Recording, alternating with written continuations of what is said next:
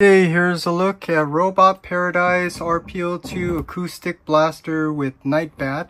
So here's a look at the box with the nice image there of the figures, and the back of the box you get your typical product images that we've already seen, and the bio here that you can pause and read if you're interested in that.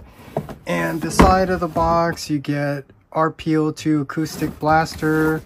The other side says the same thing, and the top of the box also the same thing, and the bottom also the same thing. So that's a look at the box.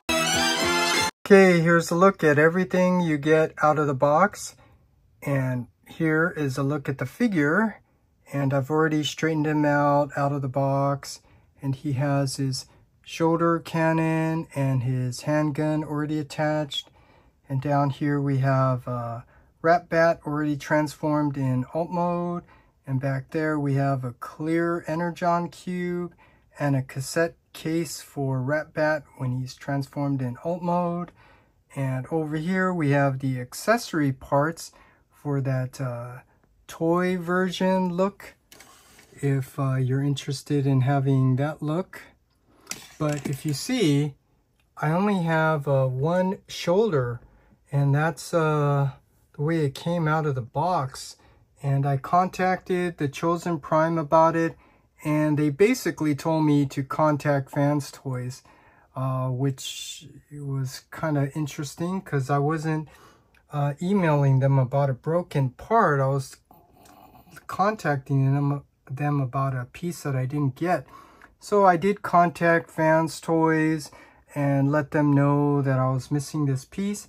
But I also posted on the Fans Toys group on Facebook, and thankfully someone on Facebook pointed out that he also had the same issue, but he found this piece in a separate bag on the top. So thankfully I have a complete set here now, and I'm pointing that out because I noticed that more and more people have this have encountered the same issue where this accessory piece didn't come all in the same bag, and came in a separate bag. And my guess is that Fans Toys probably realized that they were missing it, so they just tried to fix that by putting the missing part in a separate bag. But anyways, just wanted to let you know because it looks like this is a widespread common issue with the figure. And last, we also get my favorite, the bio card and the instructions. So let's take a closer look at them because these are my favorite. So you get a nice image of the figures there, and the back the same issue. The bio is just too small to read, but you get the text spec as well. So let me see if I could zoom in here so you could see. This is the only way you could really read all this, is to zoom in with the camera and pause and read it. It's still a little hard to see. And I don't think I need to do the same with the Ratbat because it looks like this is the same 3 paragraphs, but just to make sure, you can pause and read that if you want. But that's really nice to have more the bio cards. And then last, the instructions booklet, which is my favorite, done in a booklet style. And the first page, you get the contents of everything you're supposed to get. And this is kind of interesting how the transparent window here is blue and it's not purple like up there. So that's kind of interesting. And then their instructions, which are not numbered, so these are not really good detail drawings, but you could see they did add a little text here, which are really cool. Open, rotate 180, push in. So I think their instructions, they do a nice job. Plus they also have their own transformation videos. I don't remember seeing a transformation video for their Soundblaster, but okay. And then we have the parts that you can assemble for the toy version look, which is a nice accessory and transformation for Ratbat, which is cool. Little complicated. There are some little difficulties that I think I should maybe point out if I do a transformation video. But yeah, there's the booklet, and here is everything that you get. So now let's go ahead and take a closer look at the figure. Okay, here's a look at Soundblaster, and let's zoom in and take a closer look at the figure. So first, let's take a look at this nicely sculpted head with the metallic red paint for the visors. Really nice. Articulation, fans, toy, squeak, going up and down, side to side. No confused dog look. Shoulder cannon can articulate, so that's kind of cool. And I really like this. You do get a nice ratcheted going forward and back, and ratchet going out to the side instead of the paint for friction. But you do get that paint friction here for the bicep swivel. You do get a double jointed elbow, so really nice. And the hand, I mean, first of all, look at the nicely sculpted organic fingers, which are individually articulated. And what's really important is the thumb is on this ball joint, so you can get the full range of motion here, where it's not like stuck in this position, and if you try to bend it down, you'll break it, like on some other figures that design their hands that way. But good articulation there. And the waist does have waist rotation, and you do get a slight ab crunch, which I think is good enough. And the legs on a nice ratchet going forward and back, and the fans, toy, squeak friction out to the side. You get fans, toy, squeak articulation, thigh rotation. You do get elbow or knee joint, which you can actually bend past 90 degrees, so that's really nice. And the ankle rocker, you could see it's all the way down to the bottom of his soles here. So you do get nice ankle rocker or tilt, and the toe tilt down, but no toe tilt up. So a good amount of articulation. I know some people actually like other articulations, such as butterfly joint, which I don't think you need. If you want, I mean, this is part of the transformation too, which this is one of the not so good parts of this figure, which is this tab here. You can see it's actually a hook. It's not just a tab, but there's a little hook on it, which makes it really hard to get out. So you have to apply force, and the danger to applying force is you might cause stress along the other parts. So you have to be really careful when you're transforming this, pulling it out. Tabbing it in is also difficult, but I just wanted to show you that if you want, you can sort of get butterfly joint going back, if that's your thing. But here I could just show you, it is a little hard. Get this back in. You just have to make sure you're doing it straight. You can't do things at an angle, otherwise it's going to be hard. But you have to apply force because of that hook that they put on, that I don't know if that was really needed.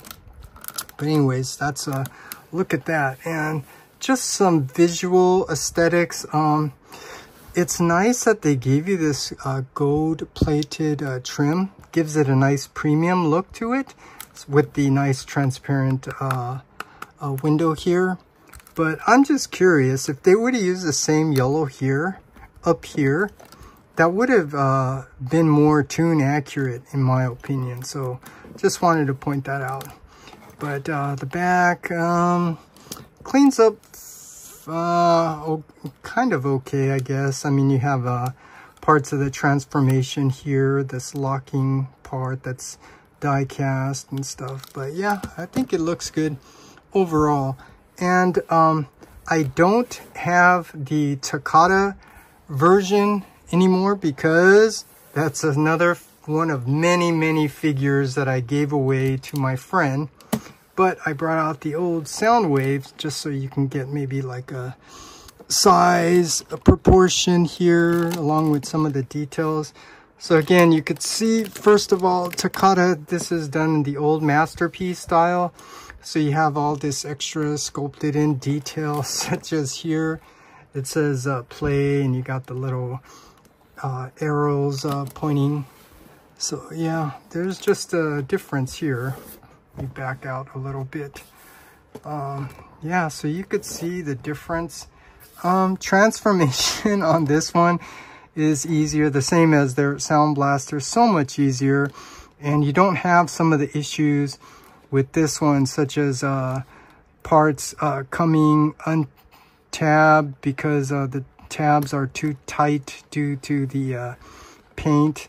So I think they should do, Fantoys or Robot Paradise should do a better job of how much saturation of paint they put on the figure. But here's just a quick comparison with the original G1. And let's bring out some other characters from the same season. So first, let's bring out Galvatron, so you could see how these two guys look. And let's back out a little bit so we could see. And yeah, you could see obviously a little bit smaller, but the design is all consistent. It's all Fans Toys with the nice paint and stuff. So it looks really good. And just for the heck of it, let's bring out the rest of the season 4 characters. Well, not all of them, but here you could see what he looks like next to Soundwave. Let's get Scourge in here. Scourge or Sweep, whatever you want to call it. I have 6 of these. I don't know why I did that. But yeah, you could see he looks pretty good. Kind of looking like the cartoon, so I really like that look. So that's a look at Soundblaster with some of the other characters. And now let's take a closer look at Ratbat. So here, Ratbat, you could see this guy. Let's move him out of the way. This is really cool. I mean, very tune accurate. Yeah, but the transformation here, I think, is a little complicated. Some issues, such as like trying to get these little toes out. It's a little hard. And there is not enough room here for a Decepticon sticker, but you could see I was able to use the Shozy Store sticker and put a little Decepticon symbol there. This whole black area should be a little bit bigger for that Decepticon symbol. But you could see really nice tiny toe tilt articulation here. You get the these little blast effects. I didn't fully transform that right. Get some thrusters back here. These sculpt this really nice. So now let's compare this with the Takata Masterpiece. And this one is so much easier to transform. I already posted my reply. Someone posted on Facebook, Fans Toys group. This one, no question, definitely looks a lot better. Definitely more tune accurate, but much more complicated to transform than the Takata version. But the Takata version, yeah, doesn't really look as good as the Robot Paradise.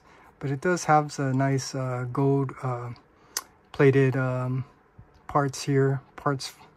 Yeah, so really nice. And just for the heck of it, let's bring out the original G1. Yeah, so you could see what that looks like. Alt mode, the cassette, it definitely looks like a cassette. This one just looks like a rectangle box. So that's a look at Soundblaster and Ratbat.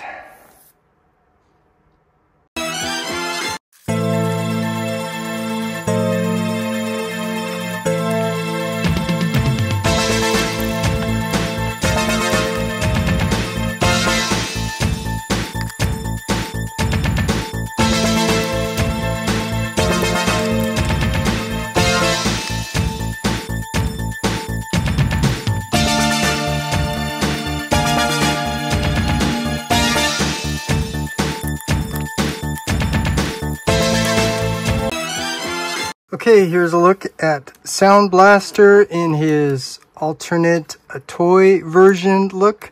So you could see all the nice extra sculpted detail here. Looks really nice, and the yellow visors. So really looks nice. So first thing I'll say again is I'm just curious what this would look like if this nice gold trim here used the same yellow, so it'd be more consistent. It would look more tune accurate. But yeah, this is what he looks like. And so now let's compare it with the original G1, where this is the reissue with the bigger chest. So this one actually holds 2 cassettes, but pretty much the same. So you could see where they got this off of. And one little difference is I did not attach this alternative piece because it seems a little scary trying to get it out. I don't want to break it, so I didn't. But I just want to just show you the chest detail.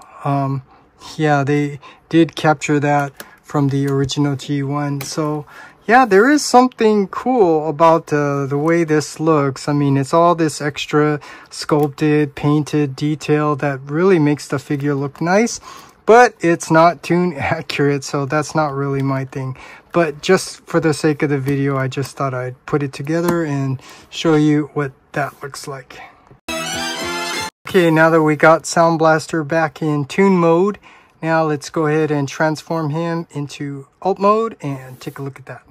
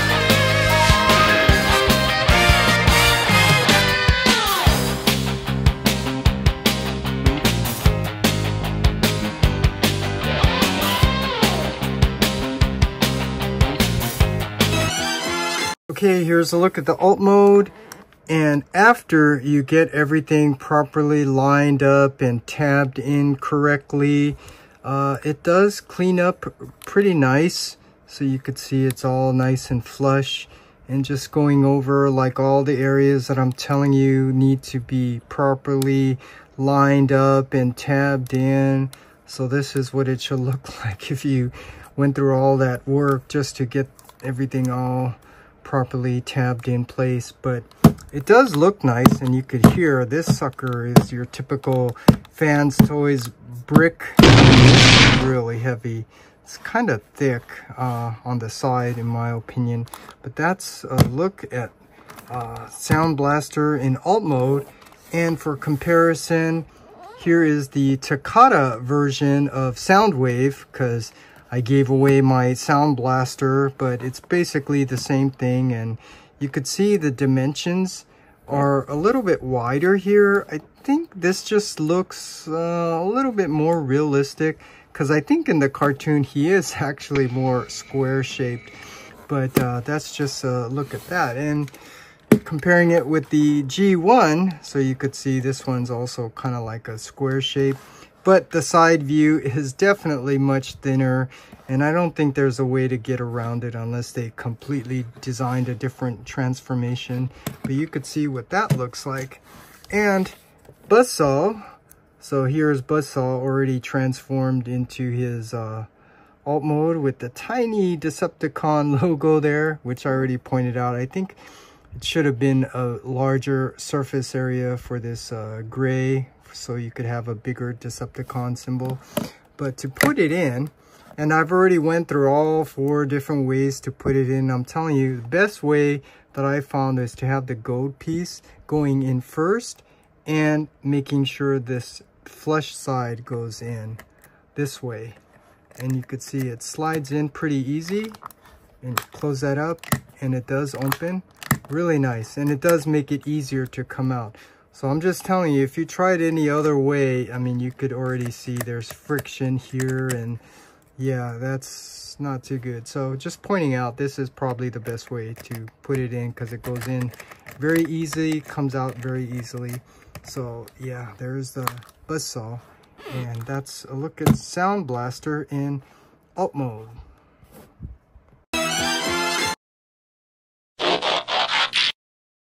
Okay, my final thoughts on this figure. First of all, this is another nicely sculpted, nicely proportioned, nicely painted with the die-cast metal by Fans Toys. And it does have a good amount of articulation. Specifically, I really like the nice ratcheted joints on the shoulders, going both forward and back out to the side. But I do have some real conflicting feelings in terms of the way they designed the transformation. Specifically, you know, there's parts that I think they didn't really need these tabs to, you know, secure the figure in place. But it's something you can get around. But it's really frustrating because trying to get things to tab in is a little challenging because you have to make sure you get things properly aligned, which is hard to do because you know, there are double hinges and the paint and stuff makes it really difficult. So it's kind of frustrating to transform because you have to fuss with, you know, trying to get the tabs to line in. That might be just a little minor complaint, but the other issue that's a little bit major is like these panel pieces here. I know this is happening with everyone. It gets stuck up here. So when you're trying to bring the leg down to transform it back to robot mode, this piece always gets stuck here. And that's the downside of the paint. The paint that they're relying heavily on works well in other areas like the friction joint. Because of the paint, it, you know, gives some more friction. But, you know, that's where these nice ratchets come in. But the downside is, yeah, it's kind of hard to get them to tab in and untab because of the paint. So yeah, that's just, you know, something I'm still trying to process. But, you know, I could say it's not a major issue like where, you know, things can break as a result of that. It's just something you have to deal with. So yeah, I'm still, you know, trying to, you know, decide how I feel about it. But I just wanted to point that out because that is an issue. And in terms of the figure itself, it's actually no different than their Soundwave version, which is why I didn't bring this out for a comparison, because there's really nothing much to point out other than the color difference. But with that said, I'll tell you that I do agree with another reviewer that for some reason, even though he's not like a season 1, season 2 character, something about the repaint, the black, does actually look pretty good. I don't know how to say it, so that's why I'm just giving you a look between the two. There is something real that looks really nice about this. Plus, it's nice, you know, you have the option to get that toy look if that's your thing. But I will speak to that. I didn't mention it, but I think this is where Fans Toys should do what X-Transbots does. They give you this version, the Toon version, and they should give you a completely different version with the you know, the toy parts, and maybe that would have solved the problem of this piece coming untabbed. Because then maybe they could have just used a screw to keep this piece in, because you have to remove that to swap out for the toy version look. But anyways, I just thought I'd share that because yeah, let me just bring them out here, because I don't know that, you know, you need to pay a lot for this figure just to have these extra accessories. And I know that's another issue for a lot of people, is the cost of this. I think this figure actually cost a lot. So I don't know if it's worth getting for some people. And with that said, you know, if you still have the if you have the Takata version of Soundblaster, I no longer have that figure, because that's another figure I gave away to the same friend, so he has my Soundblaster. But here, this is the Soundwave by Takata, and you could see it's, you know, it's obviously bigger. This is smaller, and this is done in the old masterpiece style, where, you know, it has all the extra sculpted detail. It's kind of like a fusion between the toy and cartoon. I mean, it doesn't look bad. And I'll tell you, this one, even though there are some difficulties, not difficulties, but just unusual way they designed the transformation, this transformation is definitely much better than this one, I'll say. But, you know, with that said, you know, it just depends on you whether, you know, you have the Takata version of Soundblaster and you are okay with the aesthetics being the old masterpiece style, which is like the fusion between the toy and the cartoon. I think, yeah, you can't go wrong with that. So it just depends on you, because this is pretty pricey. But with that said, there's also the difference with the Ratbat, which is the main reason why I got this figure, because I wanted the more tuned version of Ratbat. I mean, I didn't transform him yet, but you could see here's Takata. I mean, this one's easier to transform than the Robot Paradise, but you could see, you know, it doesn't really clean up well to be very cartoon accurate. This one definitely does. So it's, like I said to someone else, this is a trade-off. This one's easier to transform, this one's harder to transform. This one's definitely more tune accurate, this one's kind of like the old masterpiece fusion style one. So yeah, that's the difference between the two. And again, this is the main reason why I got this figure. So other than that, I don't want to go rambling on, but I'll just say overall, this is a really nice figure. I do like it. It's just you have to work around the frustrations with manipulating and transforming it. I'll just say at least there's no worries and concern for breakage. Like I'll point out again, with the hand, I do like the way they designed this with the ball joint, and the paint helps with the friction. So you don't run the risk of, you know, trying to bend this thumb down and then accidentally breaking it on some other figures, which I know happened to some people. Yeah, because this is just a better designed hand. So yeah, just some little details there.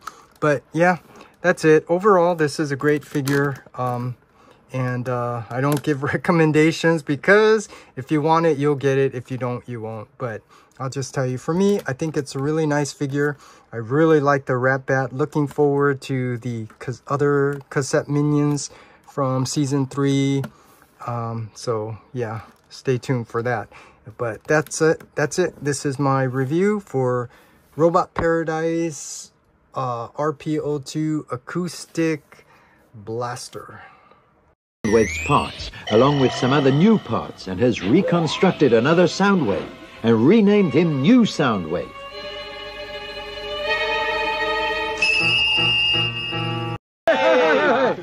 Welcome back. You finally come back to life.